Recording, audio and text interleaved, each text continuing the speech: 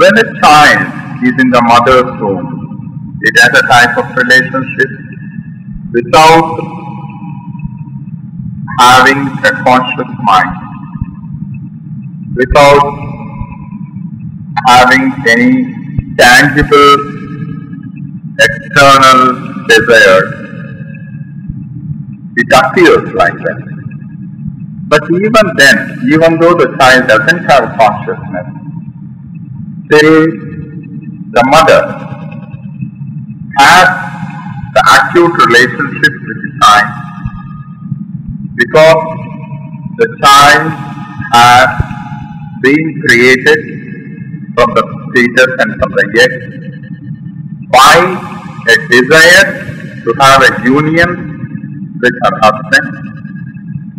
Based on this desire, the egg has been formed, and from there the child started forming. So it is based on her desire, based on her instinct, the child has come out of the egg and it is in the mother's stomach, and so the relationship has started from that very moment, and thereby the mother has an interest to take care of the child, because the child is her womb. The intensity to take care of the child, the interest to take care of the child has developed from the time of the starting of the relationship. So, when we come to the next stage, which is the type of relationship, which is called the relationship. A relationship is a transaction between two entities, or one or more entities, or more entities to one, or more entities to more, or many entities to many. This is a relationship, or this is a transaction. This can be a physical, tangible, includes persons, includes money, includes things, includes all the elements in this world. Then the second thing is mental or intellectual or intangible relationship.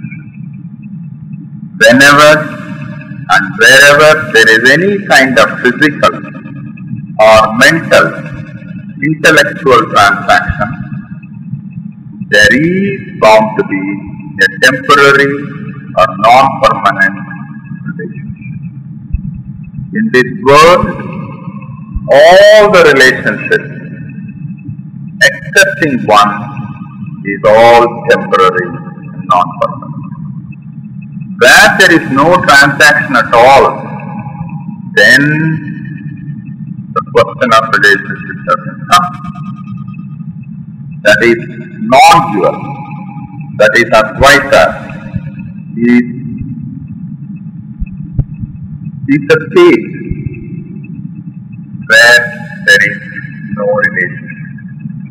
As long as there is duality, as long as there is between an individual to individual, or between one individual to many individuals, or between one entity to another entity or many entities, there is bound to be relationship.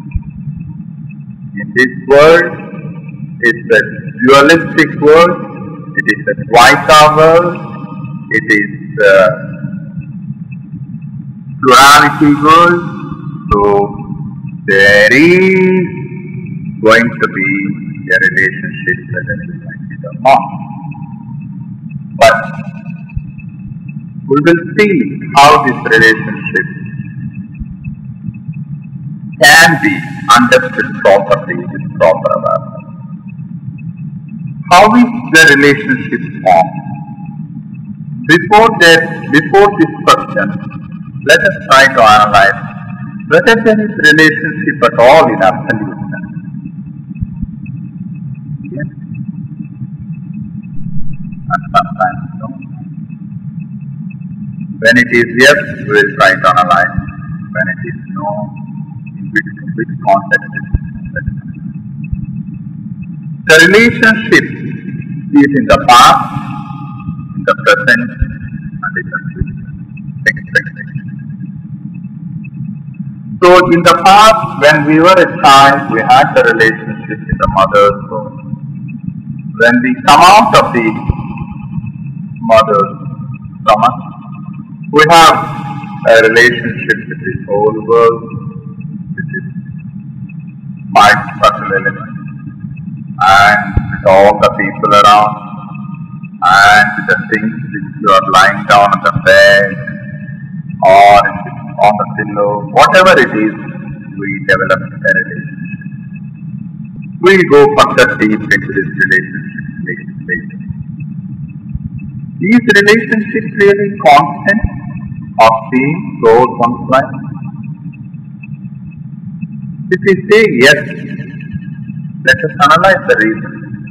There is no relationship as we have seen in this world which is constant or seen throughout one's life. It is impossible. It is not practical, or it is not real. Because the relationship changes from situation to situation, from time to time, from environment to environment, from the surrounding to surrounding, from the people to people, the transaction to transaction. Does the relationship change from time to time, from place to place, from environment to environment, from person to person, from individual to individual, from atom to atom, element to element, molecule to molecule? The answer is yes. The relationship do change. The relationship does change because it is the nature of the world. Why relationship changes from time to time between individuals? Let us analyze.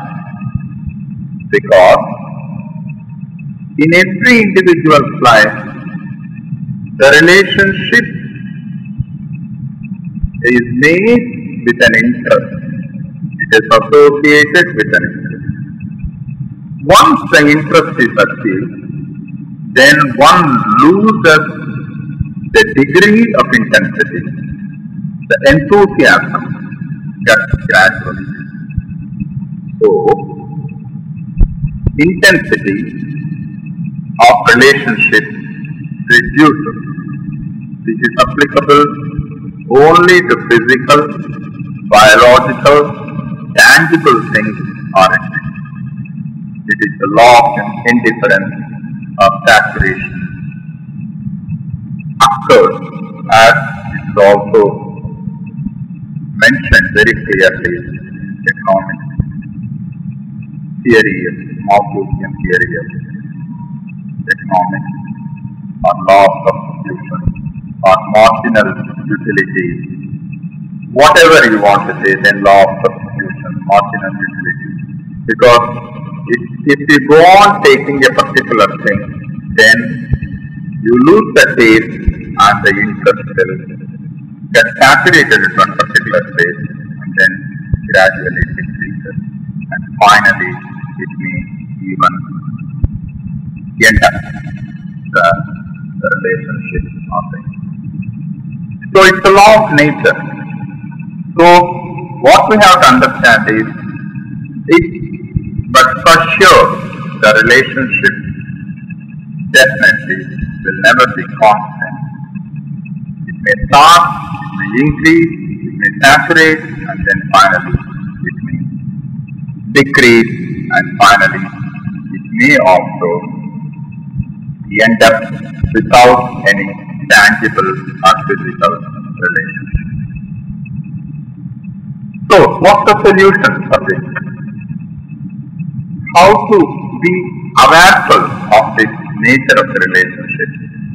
Why at all we should be aware, full of this relationship? Because, as we said in the first sloka of Bhajagovindam, Sathsanghasya Nisangasam Nisangasya Nirmohasam Nirmohasya Nischalatasya Jivan. The moment you start attaching yourself, the moment you start too much attached and you get involved in the relationship, then that is the one which is not common. Yet in another sloka, Lord Krishna says, because of moha, the intensity of the relationship, attachment, then comes raga. Because of that, there is later on it becomes vesha, that is enmity, and then finally you get anger, and then finally you will try to end up with disassociation of the relationship totally. Because of the attachment of the desire, of the interest, of the expectation is the main source, root cause of the problem. So, we should try to understand what is relationship, what is the nature of relationship, why is relationship made, when is relationship made, how the relationship is made, and we should know whether this relationship is going to be permanent, eternal, or ephemeral, or temporal. So be awareful of that relationship, the degree of intensity of relationship. This must be very, very cautiously aware of that and accept it. Then the problem will be less in the mind. Agitation will be less in the mind. Stress will be less in the mind. So with this awareness, a wise person, or a jnani, or a sadhguru, or an intelligent person, or an individual will start accepting the relationship as they are. From time to time, he knows that the relationship is going to change, the relationship is not constant, the relationship will not be permanent, the relationship is temporal.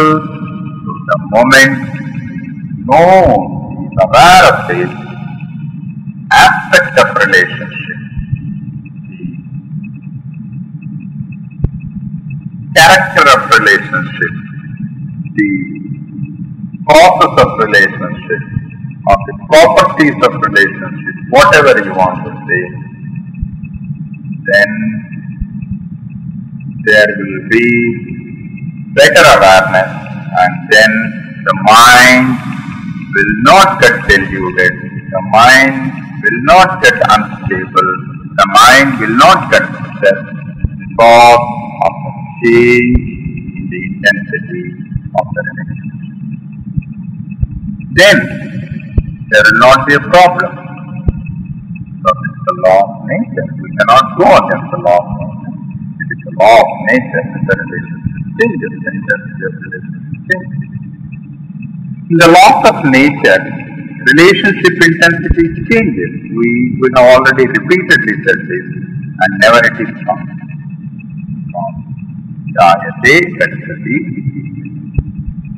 The very world, the very universe, the very prapancham, the very Jagadh, the definition of that very Jagadh is the one which is continuously changing, dynamic, and it is never static. So once the world itself is changing, the Jagadh is changing, how can the entities in the world, how can the living